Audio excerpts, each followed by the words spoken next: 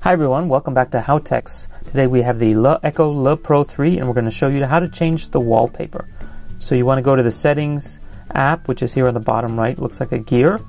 Just touch that. Scroll down and you'll see personalize, which is under common, and touch that, and now you can set the wallpaper or the theme, and you can also adjust fonts and some other things. But let's look at the wallpaper. So system wallpapers. These are the default ones, and then you can also go to your photo gallery or live wallpaper or other wallpaper apps. So let's look at our gallery really fast. These are the photos we've taken.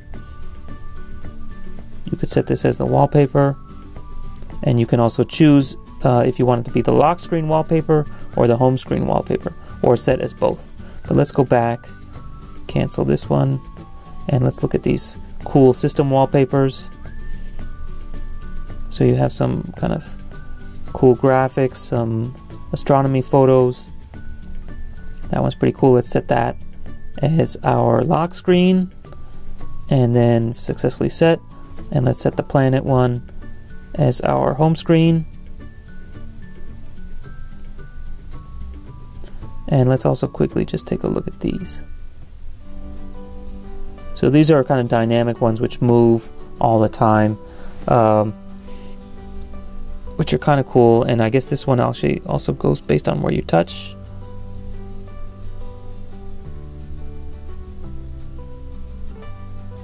And again, there's no navigation to get out of this, so you have to use the back button, which I think is a bad design, but this is the way this phone is set up. So in this case, this one is not based on touching.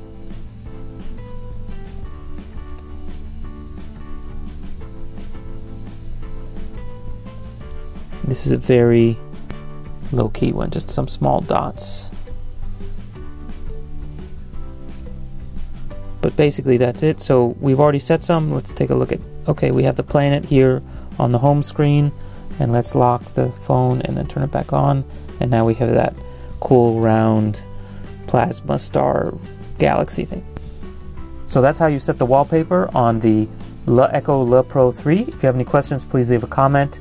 Don't forget to subscribe, and be sure to check out our other how-to videos for the LeEco LePro3 and many other popular smartphones here on HowTechs. Thanks, and see you next time.